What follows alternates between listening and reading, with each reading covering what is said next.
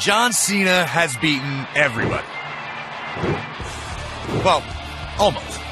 Pretty much any superstar looking to prove their mettle in WWE has to pass through the face that runs the place. And 14 years into his career, Cena is still the litmus test for anyone looking to make their mark. But with the new era beginning, we are dying to see these superstars lock up one-on-one with the 15-time world champion. Samoa Joe wasn't only one of the most sought-after free agents in the game when he signed with NXT in 2015, he was an early contemporary of John Cena's. The two trained together very early in their careers at the California-based promotion UPW.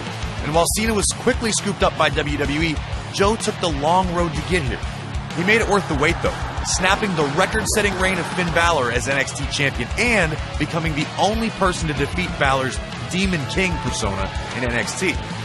Now that they're both here, the next logical step is clearly a strongman showdown with Cena himself.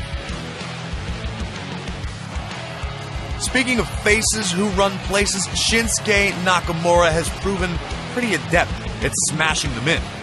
The King of Strong Style ran roughshod over Japan's pro wrestling scene for years, notching 3 reigns with the IWGP Heavyweight Championship, the same title held by the likes of Brock Lesnar and AJ Styles.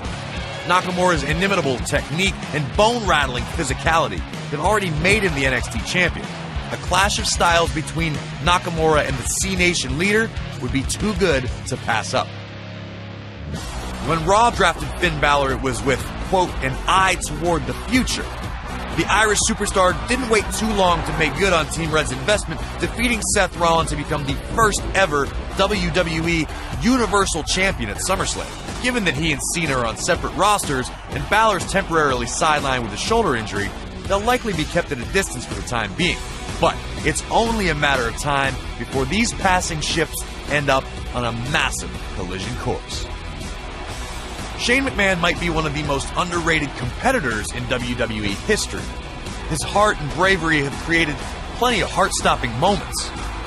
Cena has battled Shane O'Mac in tag team matches in 2006 and 2007, but with the 15-time world champion entering the elder statesman phase of his career and Shane returning to the ring at WrestleMania 32, the time is ripe for them to finally go one-on-one.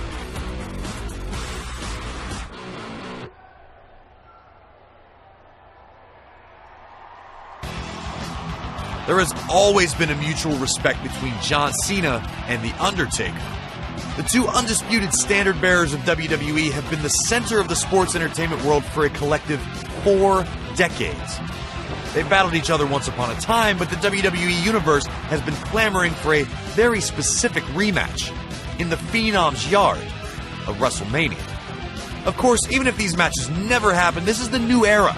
It won't be long before someone else rises up to give Cena the match of our dreams. Until next time, thanks for watching.